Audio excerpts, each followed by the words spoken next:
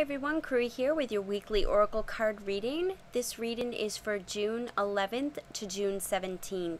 And today I'm going to be using a deck that I haven't used with you guys yet, the Romance Angels Oracle cards by Doreen Virtue. I really have been feeling love in the air, and not just like romantic love. These cards are really great for all aspects of love, friendship, relationships, yourself, self-worth. It really can be for all aspects of our lives, not just relationship-wise.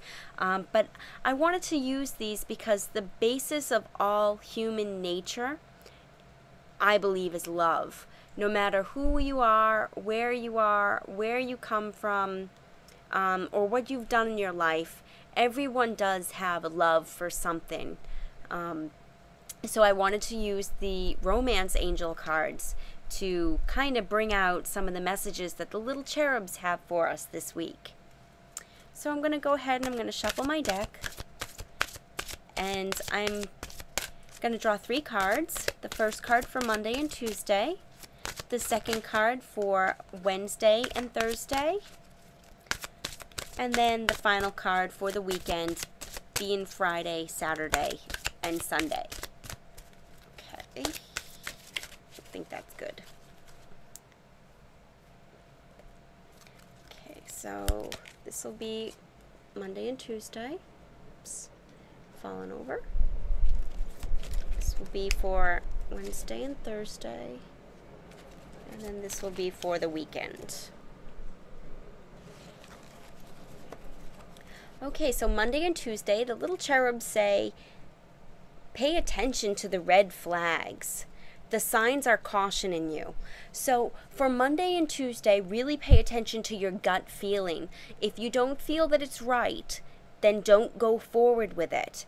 And they're telling me right away, this kind of has to do with career. So with your work situations, don't go through things if you feel that they're not accurate, if they don't sit well with you, because those are the signs that are saying that it's not a good idea. If you're in a relationship, then start to pay attention to the signs that, are indicating caution to you. So again, in all aspects of our lives, the angels are saying just to pay attention to the flags, those red flags that are telling us to be more cautious about the situation. Now for Wednesday and Thursday, the angels say, forgiving and learning. As you release and heal the past, you experience more love in the present moments. So this is about healing old wounds that you might have. The first thing that the angels are telling me is this is about forgiving people who have done you wrong, who have done you harm. I'm not condoling any actions that were taken against you in a violent way, whether it be physical or emotional and mental.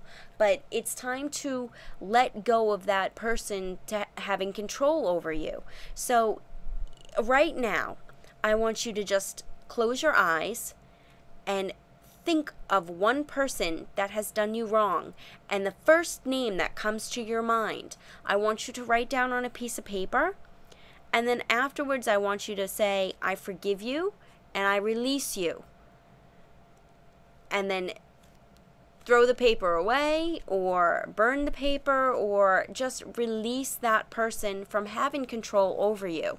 Because if they were the first person to come to mind, it means that they're still in your mind, they're still in your energy, they're still in your soul. And it's time to release that. And as we release and forgive, that's when we learn to accept who we are and accept who they are, and to just release them and move on, because we really can't heal if we don't forgive, if we don't release that person, or if we don't release that issue or situation. So for Wednesday and Thursday, anyone who does you wrong or any situation that presents itself that hurts you, just release it up to God. So, let go and let God take care of it. But just ask for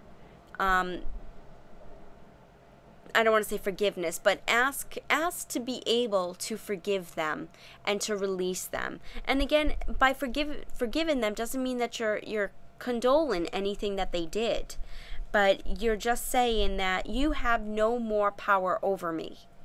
So release it, and then love can fill that hole, that gap.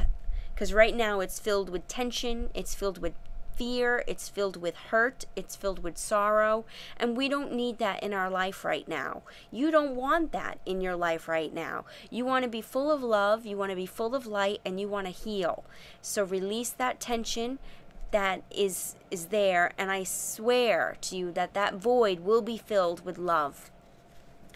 And then finally, for the weekend, the angels say, worth waiting for. Divine timing is at work in your love life. So right now, things are worth waiting for and not to be forced. You don't want to force any relationships. You don't want to force any friendships. You don't want to force any career moves. Let things happen in a natural course, and things will work out the way they're supposed to, and it's going to be worth the wait. It's almost like, well, do you want to settle for less, or do you want to wait a little longer and get the full benefit of whatever is coming to you? So don't force anything this weekend. Just let things come and go and linger, and take it one step at a time, and just, wait for that final outcome, because the final outcome is going to be wonderful. And again, it doesn't just revolve around love life. It revolves around all of the divine timing in your life in every aspect. So don't force things this weekend. Relax, take it easy, let the energy flow, and the worth waiting for will definitely come. And then when it does come, you will say, well, that was really worth waiting for. So that is the messages for this week. I hope everybody has a wonderful week. I hope everybody learns to pay attention to any of those red flags that are cautioning you about different decisions and situations, and that you're able to forgive at least one person this week of someone who has done you wrong, or a situation that hasn't presented itself, or a situation that is unfavorable that has presented itself this week. Just forgive and forget and release. And then just remember that, there's a pot of gold at the end of the rainbow, but don't rush to get there. Take your time, because if you don't take your time and you rush, you miss out a lot in life. It's almost like I believe it was a quote from Louise Hay, who had said, I never say, I can't wait to see you, or I can't wait for this to happen. Because by saying you can't wait means that nothing else in between the time where you are now until the time where you're waiting for something, that nothing else good will come of it. So always say, I'm looking forward to meeting you. I'm looking forward to this workshop. I'm looking forward to a new job, and so forth. Because you don't want to rush things, because if you rush, like I said, you miss out on the small, important, wonderful, precious details of life. So I will see you all next week. I send you lots of love, lots of light. Namaste.